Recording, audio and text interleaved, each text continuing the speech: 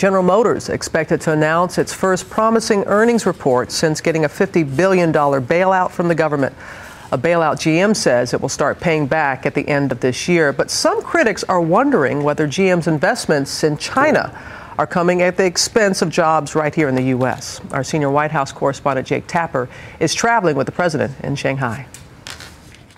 This morning in Shanghai, the Communist Party secretary told President Obama that for General Motors' Chinese operation, sales are fantastic, a boost to GM in the U.S. GM is an American company with tens of thousands of employees in this country, and responsibility for its future ultimately rests with us.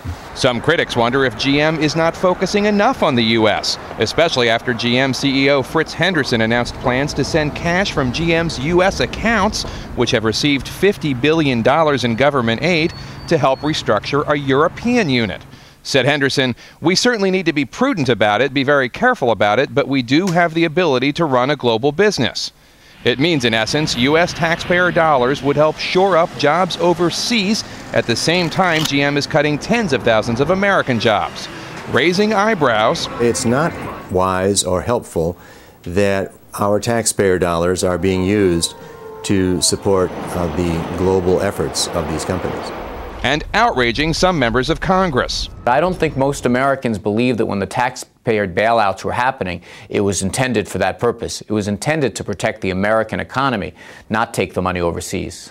In a statement, a GM spokesman says the best way for the company to ultimately repay taxpayers is to be strong internationally. Quote, "As much as some people might wish that it were not so, the reality is that the auto industry is global, and no company can survive without a strong global presence.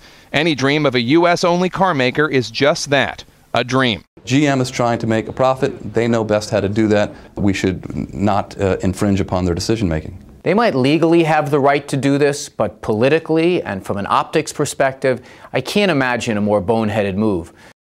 This controversy comes at the same time as a Government Accountability Office study that indicates it's unlikely taxpayers will recoup all of their $50 billion investment in General Motors. GM is announcing today that they will begin repaying $1 billion per quarter beginning in December.